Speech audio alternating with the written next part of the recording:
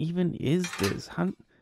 You you would think after a year I would learn how to work the fireplace. I don't even have a fireplace. Jeez. Oh, okay, here it is.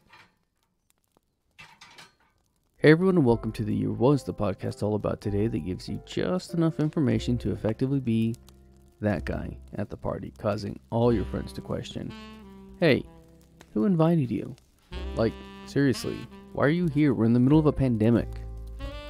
I'm your host, Michael Montalvo, and for the next few minutes we will swim through the river of time to find out what makes it a truly unique. In this episode, we examine the events that occurred December 9th. Today I thought we would do the holiday episode for the year. I don't know if it's the only one I'll be doing. I haven't checked the rest of the month for topics yet, but I will try to get more in as long as they line up okay. So sit back and listen to this thing because it's going to be a story. Here it is. The first Charles Schulz peanut strip was published October 2nd, 1950.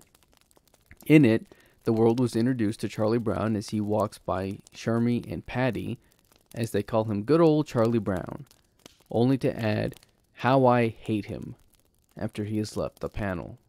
That's all it took to win over millions of people.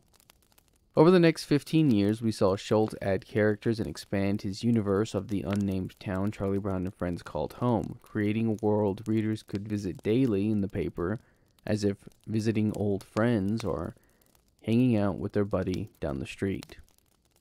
The strip grew to such popularity that a documentary about it and its creator, Charles Schulz, was suggested, but then something happened. The year was 1965, and on this day, December 9th, A Charlie Brown Christmas first aired on CBS, beginning its legacy of being shown at least once a year since it was first broadcast. This topic is discussed frequently this time of year, and for the episode, I will primarily reference The Untold Story Behind A Charlie Brown Christmas by Carolyn Halleman from Town and Country magazine, and How a Charlie Brown Christmas Almost Wasn't by Jennings Brown from the New York magazine.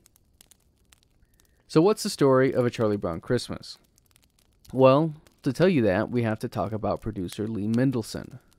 Mendelson had tried and failed to get a documentary about Schulz made, but despite the failure of this documentary, the cast of Peanuts made it onto the cover of the April 9th, 1965 cover of Time magazine. McCann Erickson, Coca-Cola's ad agency, saw the cover and then immediately recognized the potential of a holiday special and approached Mendelson about producing one. According to the articles I read, Mendelson then lied about discussions he had had with Schulz and agreed to produce the special for the company. In reality, Schulz had no knowledge of any special or even talks ever taking place. He only found out when Mendelson called to tell him that they had sold the idea for A Charlie Brown Christmas. When he asked him, "What is that?" he was given the response, "Something you're going to write tomorrow," which is a pretty big order. Seeing the task in front of them, they brought in animator Bill Melendez. Melendez, whose other credits include many Disney films such as Pinocchio, Fantasia, and Dumbo, was originally hired on back when Mendelson was working on the documentary to animate a 2-minute segment. He was brought over to the special, which turned out to be a slightly bigger project, and the three men would meet in Schulz's office to discuss the special. It was in this meeting that Mendelson would bring to the attention of the group his desire to use The Fir Tree by Hans Christian Andersen as a partial inspiration for the show.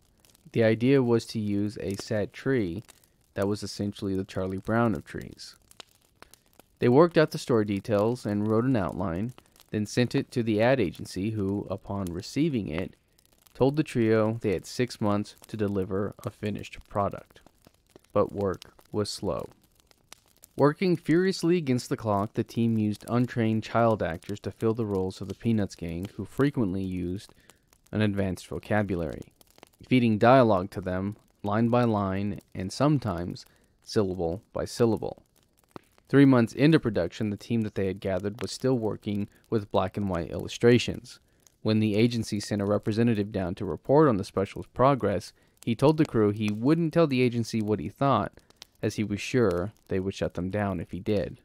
The trio assured him that they would be successful and that the entire show would look and work better with the addition of color and music. The music that was chosen has become famous in its own right, written by none other than Vince Guaraldi. Guaraldi was another that had initially signed on to work on the documentary but was brought over to the new production. His song Cast Your Fate to the Wind was initially chosen for the opening. If you listen to the song, you can hear the early elements of what would come to define the world of Schultz. But it was deemed too slow, and so he sat down in his home and wrote Christmas Time Is Here. CBS did not care for Guaraldi's jazz, however, but production stood by him. Unfortunately, this would not be the only objection the team had to deal with. The laugh track was suggested but ultimately not used, and Schultz himself suggested Linus read from the Gospel of Luke. No one had animated anything from the Bible before, and Mendelssohn's fear was that it would simply not work.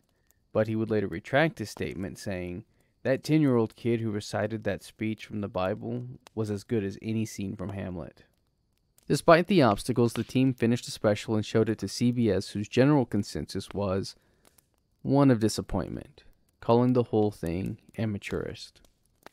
Because it had already been produced and the TV guides had already been printed, it was allowed to air with the assumption that it would flop. But when it did air, the exact opposite happened.